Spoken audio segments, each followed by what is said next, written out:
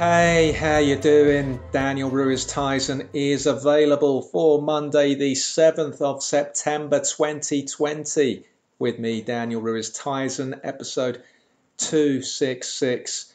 Hope you're all well, keeping on doing what you need to be doing to keep yourself going. I was thinking a couple of things since last night going into this morning. I was looking at the numbers on this show. I'm 34 episodes away from episode 300 of available. I'm thinking that we might just make that by Christmas.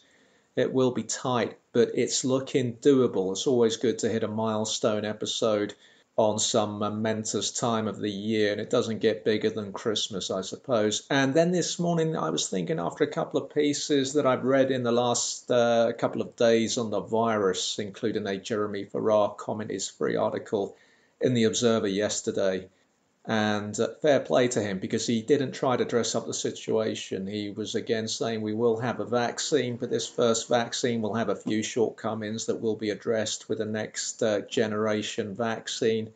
And I suppose that's a realistic assessment of where we are. I'm not sure that I would be tremendously excited about that first vaccine. It's a bit like when I started out in podcasting in 2010, recording on a BlackBerry. It wouldn't allow you to record more than 15 minutes of audio, so each 35, 40-minute episode of Please Don't Hug Me was edited from about 7 or 8 different bits of audio, and it was just so laborious, worse than now. And more than a decade later, I've just moved on from recording on a battered Zoom H1 mic to just recording using the laptop mic for only the 4th time in something like 500 plus shows. So that's the way I think the vaccine is likely to progress. Hopefully 100 times better than that, but along similar lines. I just reading that, it did really get me thinking, would I be up for that first vaccine? I don't know if I would, I think. So rather than thinking something's going to come along in the next year that's going to be a big help, for me, I'm thinking it's going to be a couple of years before there is something available that is going to be really effective.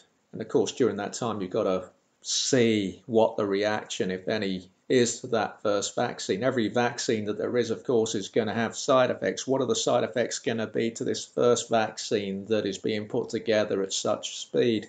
I was also thinking fixating even, I think. Yeah, fixating. I'd go with fixating, definitely fixating. And maybe this is something that you do too. I was contemplating how close I might have been to catching the virus if I haven't already had it. How close have I been to it? Have I returned from a run or the supermarkets via buses lately? Have I come into the flat with the virus on my person and only saved myself through the extensive hand washing, using tissues on the taps when I wash my hands for the first time directly after coming in? I'm washing them after getting out of my outdoor-only clothes, and then only after washing them a second time do I then put on my indoor-only clothes. Then I'm using antibacterial wipes to clean all my shopping items. I'm using the wipes on the kitchen worktops too. The whole thing, the whole process can take something like 30 minutes. And I was thinking that if I wasn't doing all of this, would I have got the virus? Have I brought that virus into the flat at any point in the last 6 months? Is it that half an hour of obsessive cleaning that saved me? Will all of this effort eventually amount to nothing because in early October I'm looking at the prospect of workmen I've never met putting in new windows and wrecking my toilet? That is making me anxious. That is like having an x-ray and doctors have spotted some shadow on the radiographic image, and that shadow is workmen. I think right now there is my life pre-workman and post-workman, and there is an inconsistency there with my workman pronunciation. As October nears, I know that I'm going to find that tough. We're only looking at a week-long situation. But when I'm thinking of the upheaval, I'm thinking of the amount of cleaning, I'm thinking of the dust sheets that I will need to buy. I don't have enough dust sheets. I'm thinking of all the furniture that's going to have to be moved. I'm thinking about how I'll be able to have all the coffee that I have every day so I can continue grinding through all the stuff that I've got to do on this machine. How will I do that? Because they're going to hear the electric kettle being popped on wherever I am. They might hear it in the bedroom. If one day I have to work from the bedroom because they're working in all the other rooms, they're going to think he's got a kettle in his bedroom. and the amount of coffee I have, I'm going to be getting through that water pretty quickly. Also, hospitality-wise, do I offer them coffee? Do I offer them biscuits? I'm thinking if I'm trying to have them not use the bathroom, if I'm at loggerheads with the contractors and trying to get them to confirm that they will be bringing a portaloo, you don't really want to be offering them refreshments, because that's just going to accelerate their need to empty their bladder. And even if there's a portaloo outside, highly unlikely, are they going to be going in and out, especially the day on which they're going to be putting in the bathroom window. They're going to think, well, I've got this toilet here. Do I have to go out to the portaloo? I think I'm going to have to make myself packed lunches that week. And I'm not a sandwich guy, but I think I'm going to have to spend the week just having packed lunches. I could be looking at a week without running, as by the time these guys leave in the evening, it might be too dark to venture into the park by then. It is just a horrible prospect, this workman business. And I'm glad actually there was some work going on outside in the last 45 minutes before I started recording. It's Be consistent, Dave. It is 10:47 hours on Monday morning, and in the last 45 minutes, someone was drilling out there. I've given up trying to work out what's going on this road. It's stopped for now. I'm hoping I can get through the rest of the show without that, because otherwise that could make the editing very difficult. Yesterday was a relatively decent Sunday, though I had to break the back of some order that had come in. Otherwise, the next couple of weeks become incredibly long. So I had to do that yesterday. While it was a decent Sunday, while it was well structured and I had a workout, Sloth Saturday this week wasn't so gluttonous, but Sundays I'm always back on the exercising. There was a 1 hour cat nap yesterday. I haven't slept properly since Friday, so I was up early on both Saturday and Sunday as if I was still buying the neighbour's paper. I think that's just the hangover from that intense 2-year period. There is no update as yet on the neighbour. One of the downstairs neighbours, I think, had chatted to her. I think I said that on the Patron show last Thursday. There is still no news of when she might be coming back. I think that her family have been coming in regularly because the mail that I put out there has disappeared. I think they were here on Saturday. They might have been here yesterday as well. So I don't know what's going on. I can see that they're adding things to her flat, a few fixtures and fittings that might give her a bit more time in that flat. I saw that Extinction Rebellion had blocked many of or all of Murdoch's printing presses at the weekend. I think it was the weekend or Friday, which caused problems with deliveries of his papers. And I'm thinking that if I had still been buying the neighbour's paper right now, how would I have dealt with that if her Daily Mail hadn't been there? I don't think she would have known who Extinction Rebellion are. Well, maybe she would have. Maybe I should credit her with that, because, maybe she's not indoors watching ITV or some trash. Maybe she does watch a lot of the news, so she might be aware that there was going to be a problem with her Daily Mail. But if she wasn't aware, how would I have explained that? Because I know that when the lockdown started early on, I would try to, in my messages, convey the concern that I had about going into the small shop across the road to get a paper, and that, the situation with my uncle as well was very serious. I was just trying to get her to understand how much I had on my plate, and she never responded to those texts. She never acknowledged them. So for me, I have a feeling that if I had gone into a whole SMS message about how there was no Daily Mail this weekend, I don't know if there was or wasn't. I'm assuming at some point these papers got out to the shops. How would I have explained the whole Extinction Rebellion thing to her? I think it's one of those texts that she wouldn't have responded to.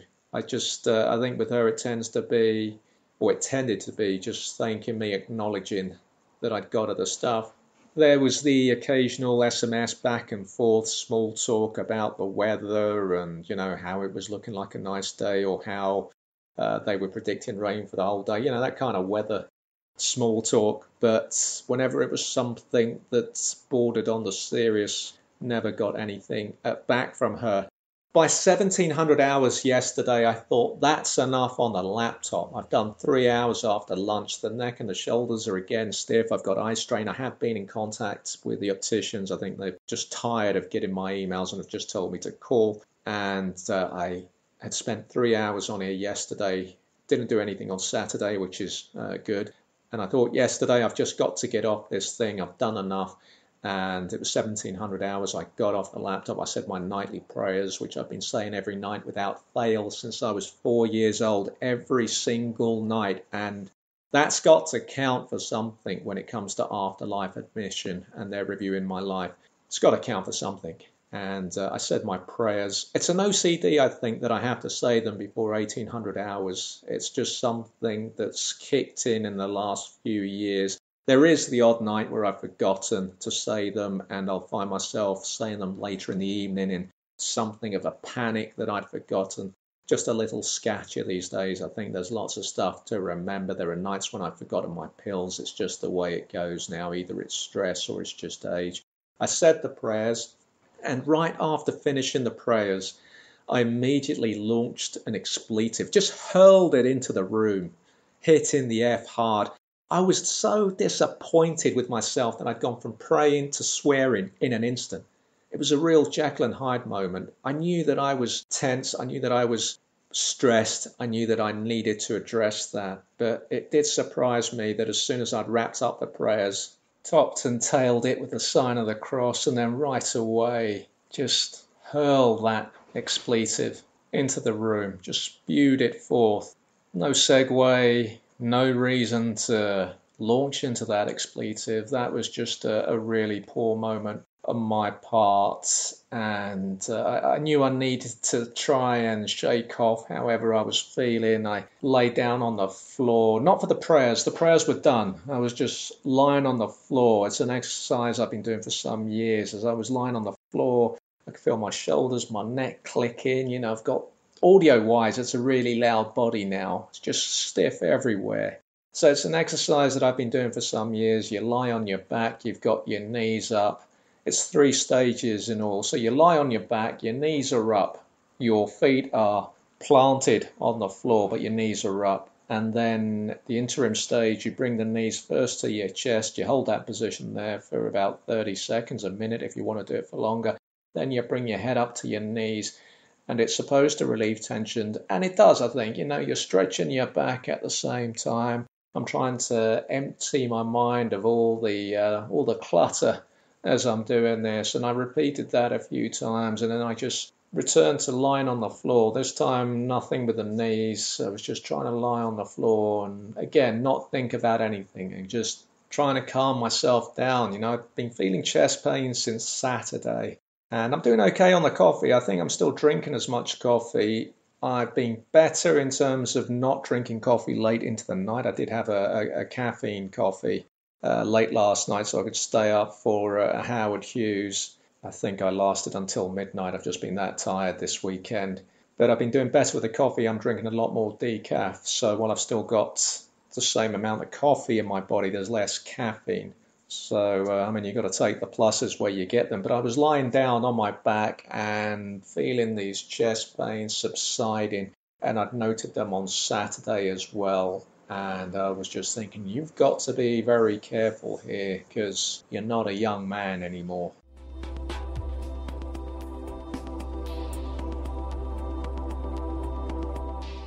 Daniel Ruiz Tizon is available, episode 266, and this is that part of the show where if this was a successful podcast, I would be trying to vlog you a mattress. I'd have a show producer in the background. We'd pretend that they bought one of these expensive mattresses and it's transformed their lives. But this is a show that remains very much on life support. It's been in a vegetative state since its launch 8 years ago. People come in and sit at the bedside, playing recorded messages from people whose work I've loved and admired over the years. There's a message maybe from David Caruso reprising his much-missed Detective John Kelly character. There's a message maybe on there from John Barnes. The messages by now would be about 6 or 7 years old.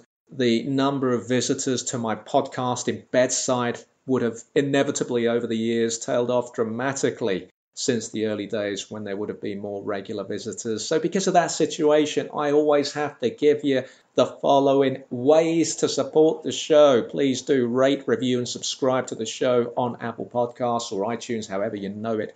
This will take just 30 seconds of your time. If you do enjoy the show, please give it a rating and review. It just increases show visibility for any indie podcast. Right now, if you have a look in the Apple Podcast Store, if you go into the featured shows page, every show on there is a big name. It's like Live from the Apollo, this obsession with big names, with celebrities in the audience. It's so far removed from what it was, which is why reviews for tiny shows like this are so important. And there have been no reviews this year at all. So that is frustrating. You can also support the show via the PayPal and coffee.com links on my website at danielruiztizon.com. Anyone who isn't a patron who does give a one-off donation to the show via either of those links on my website will get that week's Patreon exclusive episode we transferred to them on the day. Most importantly, though, the easiest way to support this work, the best way to support it, is via the Patreon page. It's just £6 a month. You get nearly 2 hours of content at the moment every week.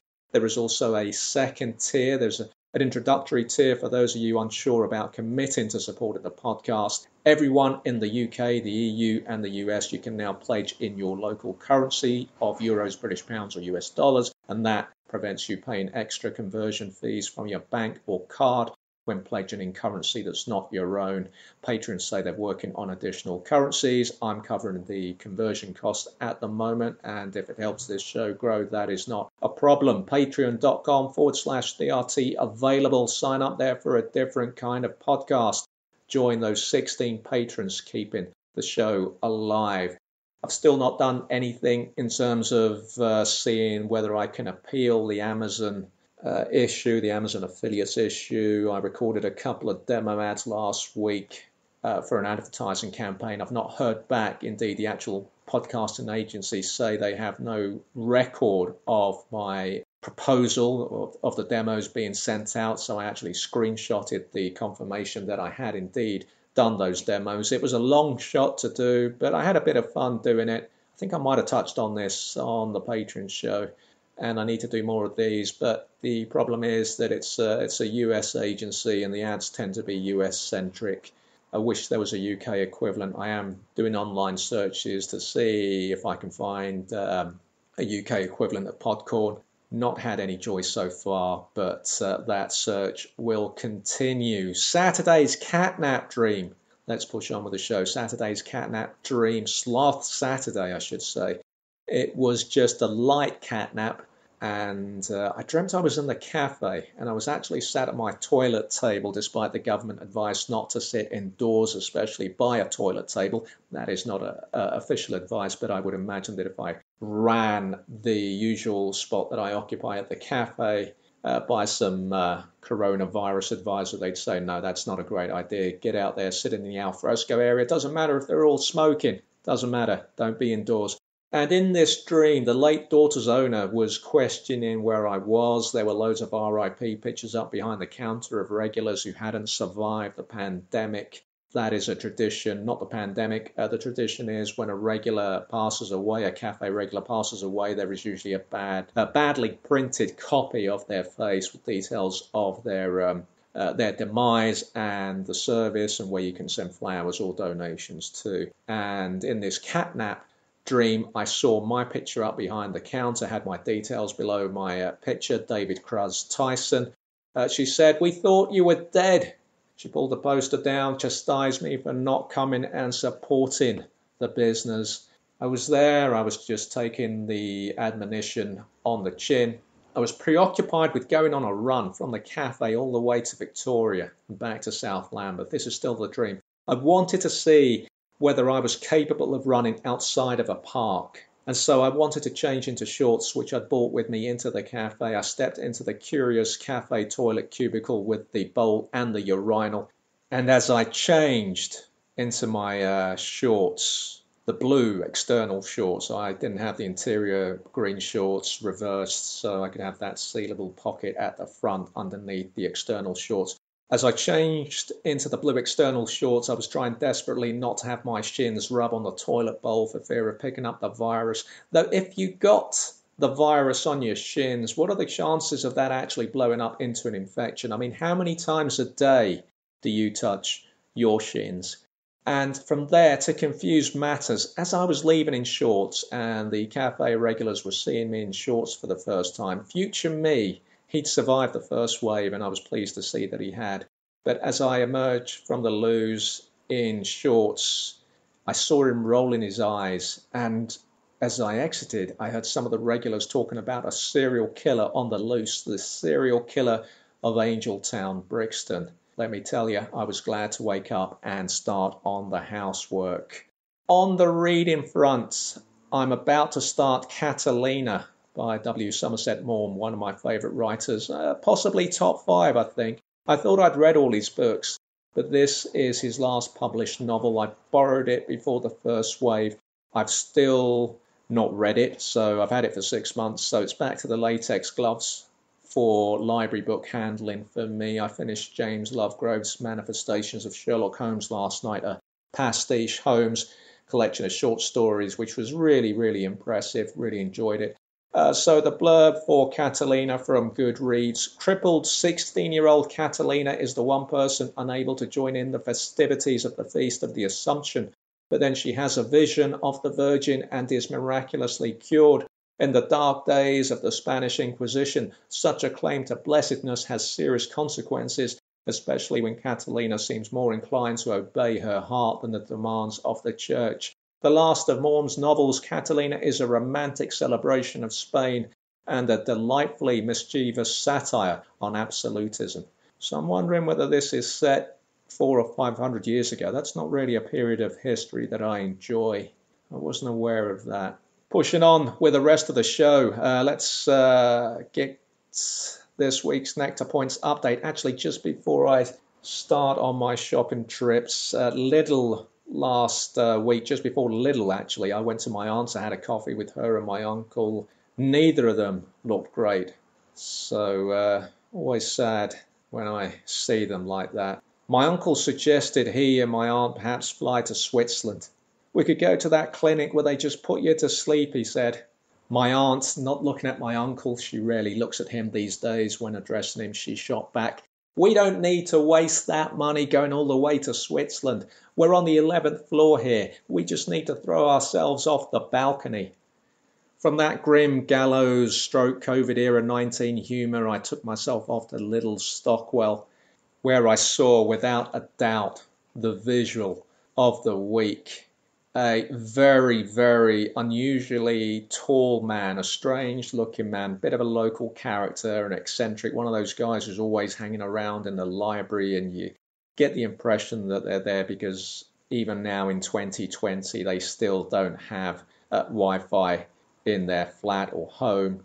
I've spoken to him before. Well, he actually spoke to me at a bus stop on Kennington Lane last year outside the old big Tesco's out there, which is currently being refurbished. It's going to reopen at some point with more luxury flats surrounding it. The model for that, the template for that is the Nine Elms Monster, so Tesco's has decided to go down that route now, which is a shame because the Tesco store on Kennington Lane, it was the perfect size for a supermarket. You did not have to walk 20 minutes just to find one item. So this guy, he'd spoken to me before. I've been aware of him for years. You know, you see these guys on a regular basis and you wonder if they're aware of you too. But this guy always stood out. Initially, I thought he had Marfan syndrome. He's unusually tall, thin, long limbs, but I think it's actually gigantism because he's got the big head that you get with the latter, and you don't get the big head with Marfan syndrome. He carries plastic carrier bags, and in those carrier bags he'll always have books and belongings. I think unless you've got food or supermarket items in your plastic carrier bags, it's never a good sign. You know, if someone doesn't have Wi-Fi, I think, given it's not that expensive now, and if they don't have just a proper bag, it might be a battered bag, but a proper bag is not a difficult thing to get. if they're walking around with carrier bags, for me, that's a sign that something's not quite right there. Anyway, a couple of tills away from me at the little self-checkout, I finished my packing and I was leaving, and I passed this guy, this unusually tall guy with a massive head, and he looked like he had a bandana on at the back. I thought that looks a bit odd, but I just assumed that he was using a bandana, I suppose, as a face covering. And as I was leaving, I glanced over to get a better look to see this guy from the front, and it was this guy, the giant, and he'd wrapped a bandage, a proper bandage, around his face. That was his face covering. I've never seen that. He looked like the mummy, and it made my day. It made me chuckle again. I know some shops actually, to be fair, their disposable masks are way too pricey for something that, I don't think will protect you much. I wear them, but I'm under no illusions that they're going to save me. But I don't know. I mean, it's going to be maybe £5 to buy some of these masks. This guy's gone for the bandage. It was just an incredible look. I've never seen that before. I don't expect to see it again. I expect to see him again now that I know to look out for the mummy.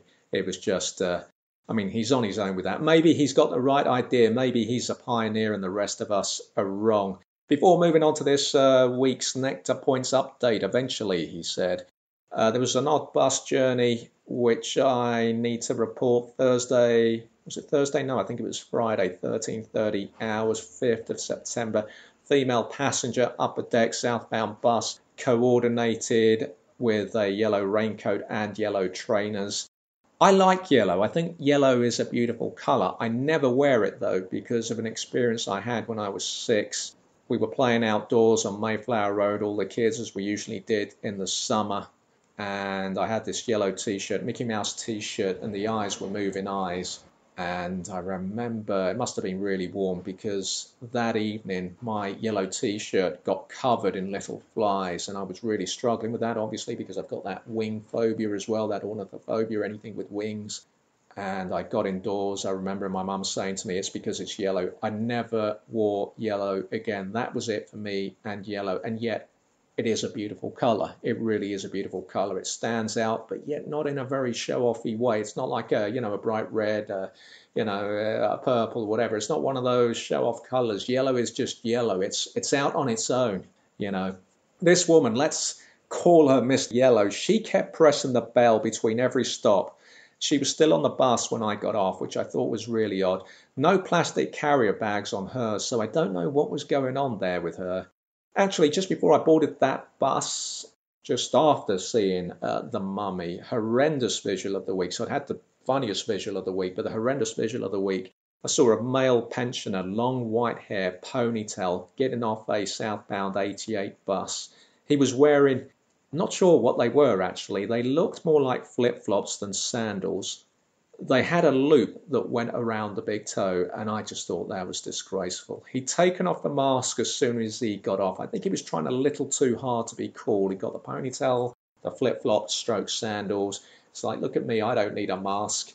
The dated ponytail, that stood out, but the footwear was just obscene. And you're in Lambeth, the dog muck capital of this city, and you're wearing flip-flops, stroke sandals that expose your feet to the muck. And you're relying on these big, hideous toe loops to keep the footwear secure. I wasn't buying that at all. One of the things that we see a lot now with kids, this will make me sound like an old man, but I just think in any era this is just strange. Kids wearing sliders with socks, and the sliders, that's come over from the States, as most things tend to do. They look silly, okay? Their purpose was largely aquatic. It was a holiday shoe. It was a shoe for the poolside. They're not great to wear. And to wear them with socks, particularly in a country that is still overall, it's still a cold country. It's a cold, wet country. It's not a practical shoe. And also you see a lot of these kids riding these electric scooters now, which you don't hear coming up behind you as they're doing about 200 miles an hour. You've got them wearing sliders on those. You've got them using the Santander bikes with sliders. And I don't understand it because those shoes come off so easily. In fact, I'd actually say, and I base this on my memories of being a kid in Spain on Spanish holidays, I think flip-flops are more secure than sliders. And also, if I was a kid these days, and assuming that I was still the kind of kid who can't ride a bike and there's no point in me even trying to get on a scooter, given that one thing that we have now, which maybe wasn't so prevalent 30 years ago, the postcode wars, all the issues that we see with kids now that maybe weren't around 30 years ago, I'd be mindful of my own safety. And I don't think the slider is a practical shoe. I really don't. I think you want a secure shoe, you want a proper shoe, you want trainers, you want something where if you need to run, you can run. What can you do with those sliders? You can't go anywhere. I think obviously they're a visual thing. Visually, I think they just look stupid anyway, but it's not a very practical piece of footwear. On the masks, meantime, it's incredible that many of those who are wearing masks on buses don't actually have their masks ready before boarding. And the bus arrives, they hold the bus up while they try to stick their masks on. How difficult is it to have the mask on when you're waiting for a bus, or at least have it looped and secured under your chin like I do, so all you have to do is pull it up when the bus finally arrives. I did note that there were more people on buses last Friday, particularly in the mid-afternoon, and that is a worry. So it looks like that 30 passenger limit is starting to be waved away. It's looking like they might have thought now maybe 50, because that was the most packed bus I've been on in the last 6 months. I haven't been on many, but in the last 6 months, that's the most packed bus I've been on. And I was lucky to find my own seat. All right, enough waffling. Let's get to the points. Let me just switch a light on here. What's the time? It's 11, 18 hours. Okay, there are some Nectar Points that I don't know how they... Well, I know how they got on here. They've got on here through the Star Wars vintage action figures that I've started to buy ahead of Silver Age Season 5. More on that on Thursday's episode.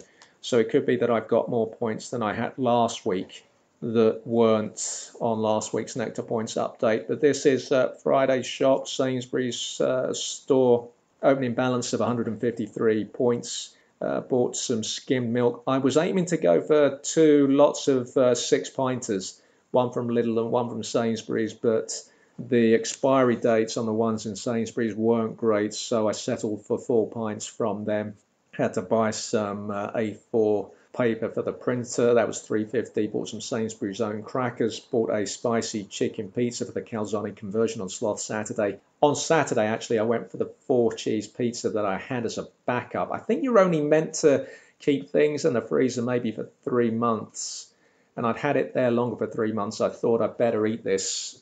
I should have probably eaten it a couple of months ago, but let's get this out of the way. I added all the toppings that I normally add, and it wasn't too bad actually, because normally I find the 4 cheese too cheesy, and I'd actually added more cheese on there on Saturday evening. I'm glad to have got it out of the way, and it was pleasant enough. Bought some wafer thin honey ham. Wafer? When have I been saying wafer? Wafer thin honey ham. Couldn't find ham in Lidl. The 75p ham wasn't there. The £1 ham wasn't in Sainsbury's, so I had to pay an extra 15p for this wafer thin honey ham.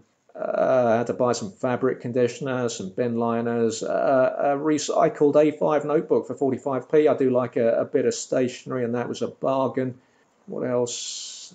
Tin of Sainsbury's beans, Newgate beans, still not around in Lidl. I don't expect to see them for a while. Bought a loose baking potato for 39p. Some yoghurt for £1.50. 4 single oranges at 30p each. That's £1.20.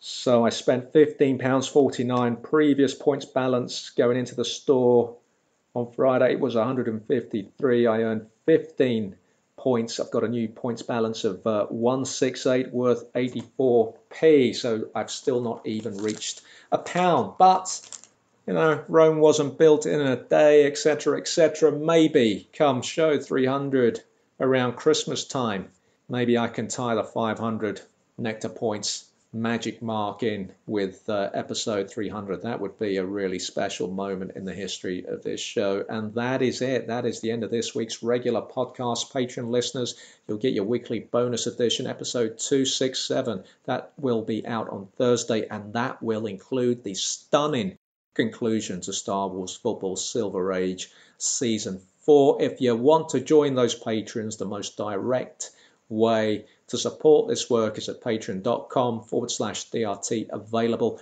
Thank you all for listening. If you're not joining us on Thursday, I'm back next Monday with episode 268. Get those shoulders back. Keep on walking towards the sun. Keep washing those hands. I'm Daniel Ruiz Tizon, and this start of the week I have been available.